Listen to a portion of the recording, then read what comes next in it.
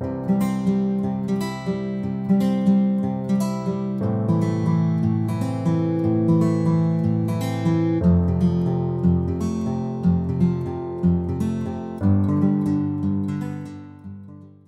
the paper for some furniture.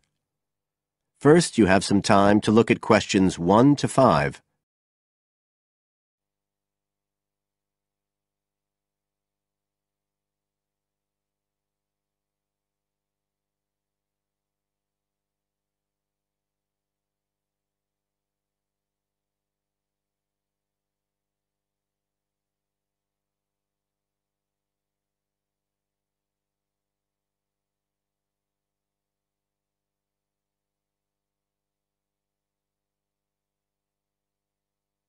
As you listen, because you will not hear the recording a second time.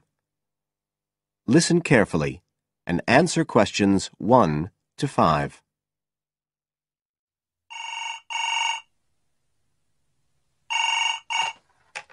Hello? Oh, hello. I'm ringing about the advertisement in yesterday's newspaper. The one for the bookcases. Can you tell me if they're still available? We've sold one, but we still have 2 available. Right. Can you tell me a bit about them? Sure. What do you want to know? Well, I'm looking for something to fit in my study. So, well, I'm not too worried about the height, but the width's quite important. Can you tell me how wide each of them is? They're both exactly the same size. Let me see, I've got the details written down somewhere. Yes, so they're both 75 centimetres wide and 180 centimetres high. Okay, fine. That should fit in okay. And I don't want anything that looks too severe. Not made of metal, for example. I was really looking for something made of wood. That's all right. They are, both of them. So, are they both the same price as well? No, the first bookcase is quite a bit cheaper. It's just £15. We paid £60 for it just 5 years ago, so it's very good value. It's in perfectly good condition. Well, they're both in very good condition, in fact. But the first one isn't the same quality as the other one. It's a good, sturdy bookcase. It used to be in my son's room, but it could do with a fresh coat of paint. Oh, it's painted? Yes, it's cream at present. But as I say, you could easily change that if you wanted, to fit in with your colour scheme. Yes, I'd probably paint it white if I got it. Let's see, what else? How many shelves has it got? 6. 2 of them are fixed, and the other 4 are adjustable, so you can shift them up and down according to the sizes of your books. Right, fine. Well, that certainly sounds like a possibility. Before you hear the rest of the conversation, you have some time to look at questions 6 to 10.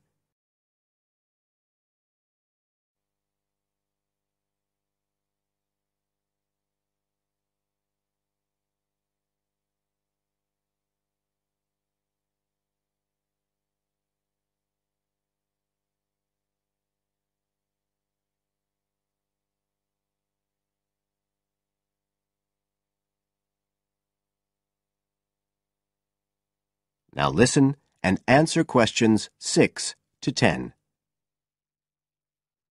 But the second one's a lovely bookcase too. That's not painted, it's just the natural wood colour, a dark brown. It was my grandmother's, and I think she bought it sometime in the 1930s, so I'd say it must be getting on for 80 years old, so it's very good quality. They don't make them like that nowadays. And you said it's the same dimensions as the first one? Yes, and it's got the 6 shelves, but it also has a cupboard at the bottom that's really useful for keeping odds and ends in. Right. Oh, and I nearly forgot to say, the other thing about it is it's got glass doors, so the books are all kept out of the dust. So it's really good value for the money. I'm really sorry to be selling it, but we just don't have the room for it. So what are you asking for that one? £95. It's quite a bit more, but it's a lovely piece of furniture. A real heirloom. Yes. All the same, it's a lot more than I wanted to pay. I didn't really want to go above 30 or 40. Anyway, the first one sounds fine for what I need. Just as you like. So, is it all right if I come round and have a look this evening? Then, if it's okay, I can take it away with me. Of course. So you'll be coming by car, will you? I've got a friend with a van, so I'll get him to bring me round. If you can just give me the details of where you live. Sure. I'm Mrs. Blake. Blake. That's right. And the address is 41 Oak Rise. That's in Stanton. Okay, so I'll be coming from the town centre. Can you give me an idea of where you are? Yes. You know the road that goes out towards the university? Yes. Well, you take that road and you go on till you get to a roundabout. Go straight on, then Oak Rise is the first road to the right. Out towards the university, past the roundabout, first left. First right. And we're at the end of the road. Got it. So I'll be round at about 7, if that's all right. Oh, and my name's Connor. Connor Field. Fine. I'll see you then, Connor. Goodbye. Goodbye.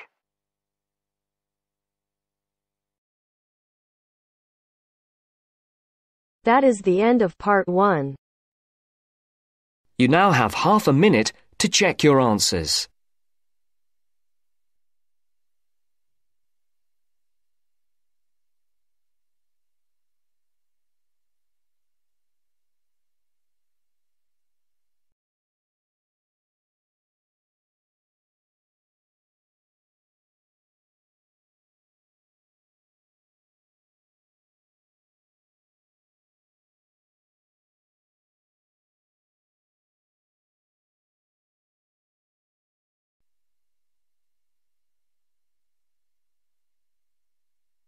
Now turns to part 2. Part 2. You will hear a speaker talking about saving energy in the home. First, you have some time to look at questions 11 to 12.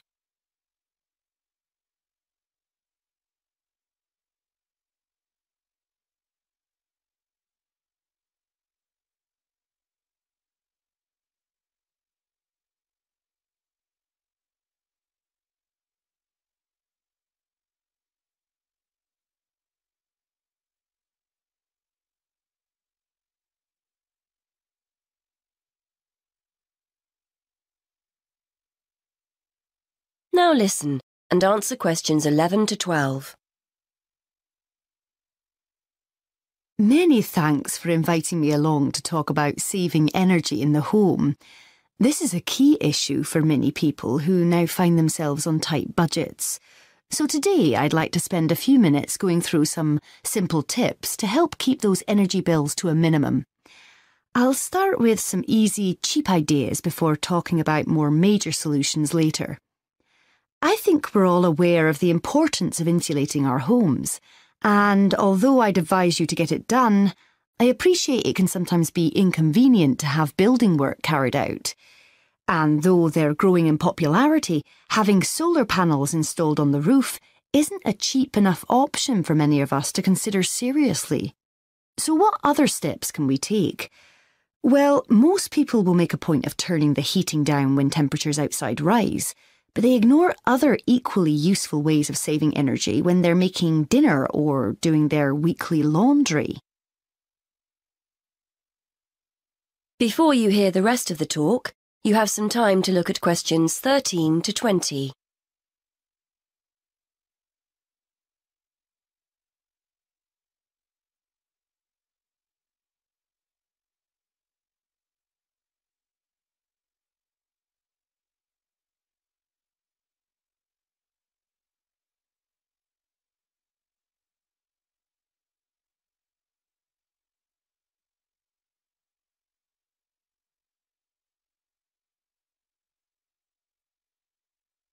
Now listen and answer questions 13 to 20.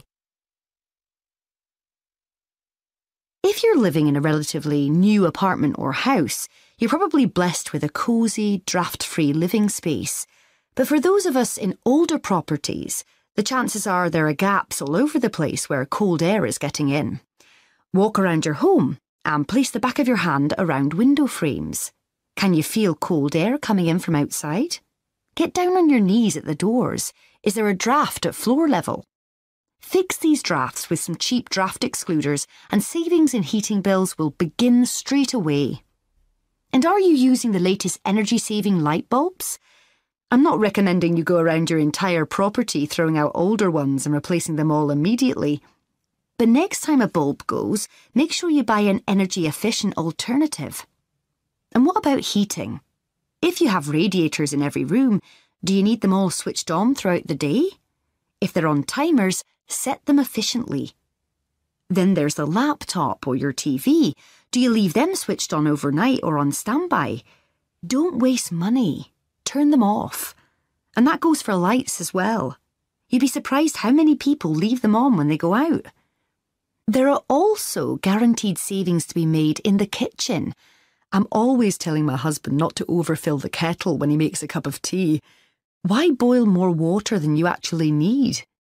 When you consider how many times that kettle gets used every day, you'll appreciate just how much electricity can be saved by boiling what you need and no more.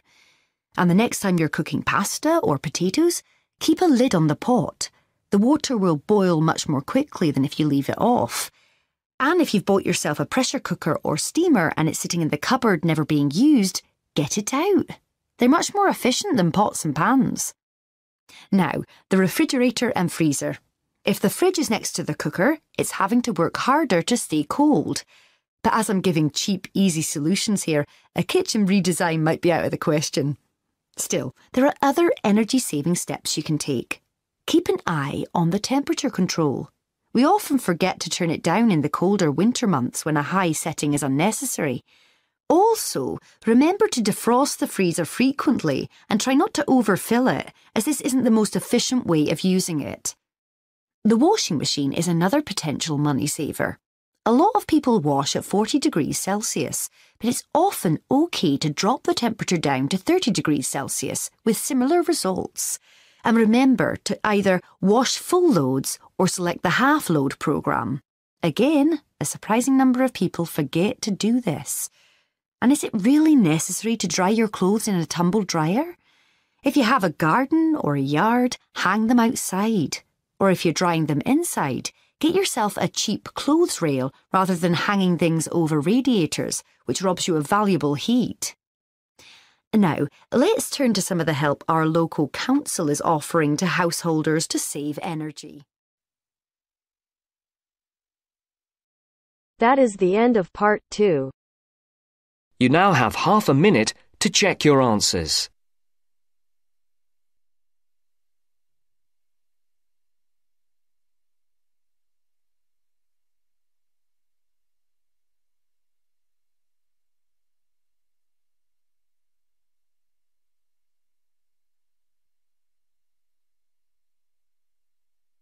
Now turns to part 3. Part 3. Richard Murray, a zoologist and popular TV personality, has been giving a talk on endangered species of wildlife to members of the Young Conservationists Association in a small town in the south of England. Listen to the extract from the discussion he had with two of the young people after his talk. First, you have some time to look at questions 21 to 25.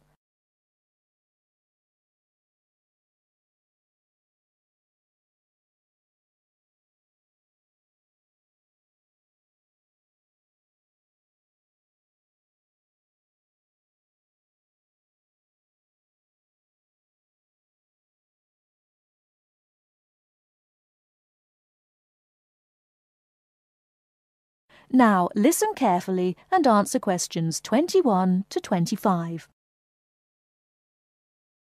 What would you say, Mr. Murray, are the main reasons that so much of our wildlife will have died out by the end of the next few decades? Well, Tony, we can't, of course, rule out the effect of urbanisation due to the spread of population. But apart from that, I believe there are two reasons which, in a way, are like the opposite ends of a piece of string.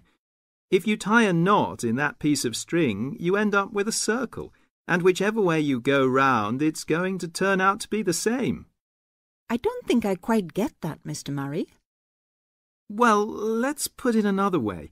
It's rather like a film. You've got the good guys and the bad guys. They're pulling in opposite directions, but when it comes to the final showdown, it's hard to make out which is which. What are your two reasons, Mr. Murray? I call them greed and caring.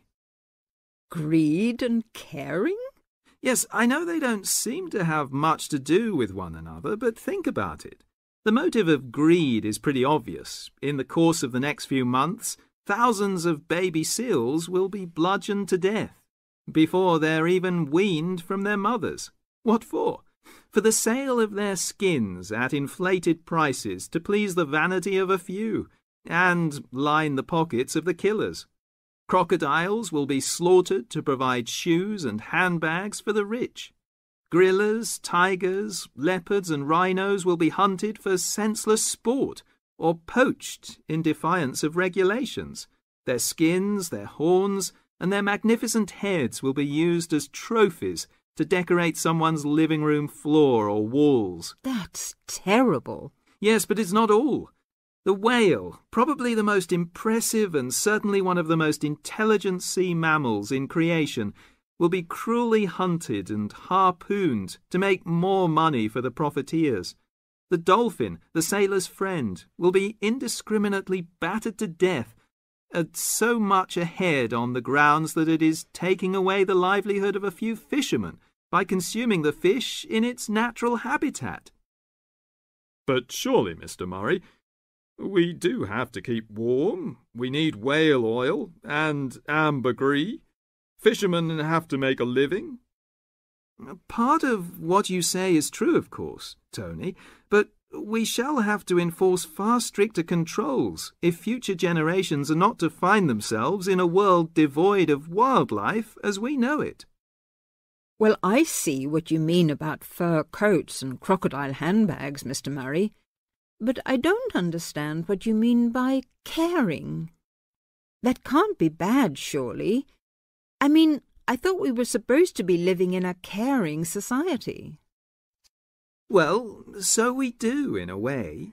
The trouble is, there are so many well-intentioned people who start out with the best possible motives of trying to protect or immunize us from this, that, or the other in the most effective way, at the quickest possible rate.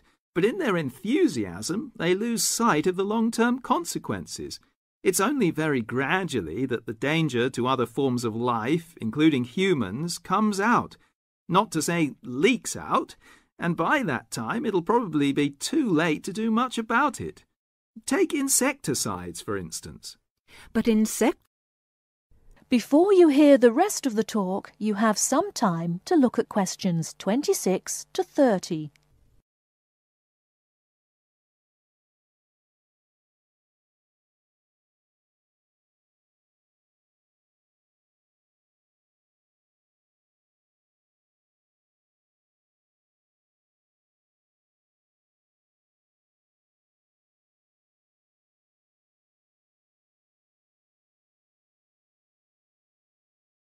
Now listen and answer questions 26 to 30. But insecticides protect crops from pests. They destroy disease-carrying mites and creepy crawlies like cockroaches. True, but nature has a way of developing her own immunity against insecticides and other pest controls, with the result that the biologists are driven to inventing stronger and stronger compounds, which, though they may annihilate the pest, nevertheless permeate the environment, are assimilated by plant and animal life, and become absorbed by the soil. Countless innocent creatures, the beaver or the mole, for example, are performing a useful task in the natural control. The alarming prospect is that as these poisons enter the foods we eat, and consequently our own systems, They'll find their way into the body of the pregnant mother and into her milk, offering incalculable risks to the unborn or newly born infant. In spite of all our technological expertise, our time is running out. We're virtually destroying ourselves. That is the end of part 3. You now have half a minute to check your answers.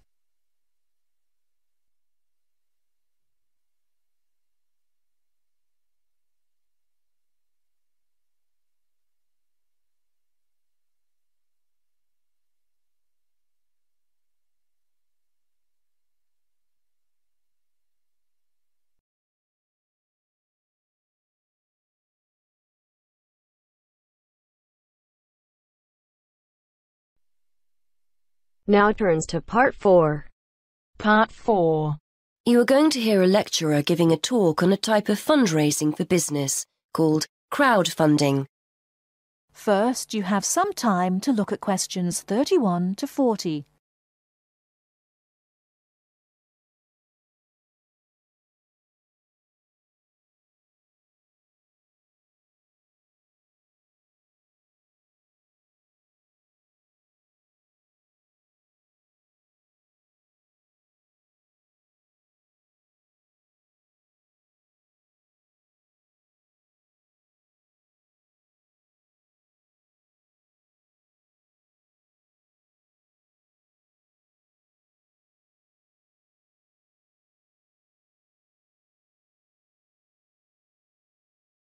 Now listen carefully and answer questions 31 to 40.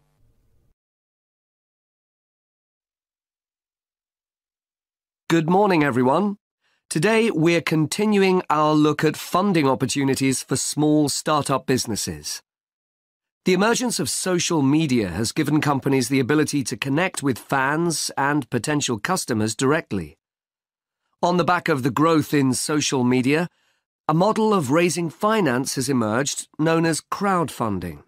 This revolutionary way of raising finance began with micro-lending in the 90s. More recently, an equity-based model has emerged that allows people to invest directly in a new company. We're going to examine this in more detail later, but let's turn first to a third model, which I'll term a fan-based model. With this model of crowdfunding, individuals are encouraged to give an amount of money to support the launch of a project or initiative without the promise of any financial return. Instead, there's a reward for donating. This contrasts with the micro-lending model, which would require a return on investment, and the equity-based scheme, which may offer shares. Crowdfunding portals or websites allow the business concerned to present the initiative along with the financial target required. There's a fixed time limit for fundraising, and if the target amount is reached, all donations are paid to the company or individual. Whether it's an author planning to write a new book, an independent film company looking to make a new film, or a technology company with an idea for an app, the person or company needing funding would turn to its fan base for support. This is managed through one of the many crowdfunding online portals that have emerged. Of course, a fan or supporter of a particular initiative is likely to give money anyway. But donation-based crowdfunding will often make donating even more attractive by offering a rewards-based incentive scheme. Let's take a film company, for example, that needs funding for a new film. For a small set donation, the donor might be offered a free ticket to the premiere or a DVD of the film. A larger set donation might be rewarded by the chance to attend a launch event when the film goes live. Those people who make bigger donations could even be offered the chance to meet the cast of the film, whilst the highest level donation could see the person's name mentioned in the film credits. For companies that already have a significant fan base, crowdfunding offers a fantastic opportunity to raise money quickly from a large number of people, each of whom donates just a small amount of money. Compare this to the time and effort that would be needed to sell your idea to investors or your bank manager, particularly in an age when raising finance can be difficult. The company may also have links with partner companies or organisations that run fundraising events. In this case, you can significantly increase participation by working with these organisations to promote your crowdfunding project. Another significant advantage is that you can reach out to your fan base for feedback on the project while it's being developed, thus making the final product more appealing. Crowdfunding enables you to raise awareness of the product at an early stage, thus increasing the potential for sales. With so many people behind you, it can also act as a great incentive to get the best possible product out on time and on budget. However, there are disadvantages to bear in mind. The model can be described as all or nothing. If you don't reach the monetary target required in the agreed time, all promises of donations are cancelled and no money is paid, leaving you back at square one. Should this happen, or still worse, you receive the funding but are unable to come up with the product, not only will your fans end up disappointed, but the portal will record the fact that you failed to reach your target, or that the initiative failed. Fulfilling all the pledges that you've made to people can also be very time-consuming. For example, remembering to send out copies of books or free cinema tickets can sometimes be forgotten in the excitement and frenzy of launching your product. People sometimes forget to factor in the cost of rewards when calculating profit margins. But these can be significant. And finally, if you have a small fan base, for example, you're a new company or have a small social media footprint, raising awareness of your initiative will be challenging.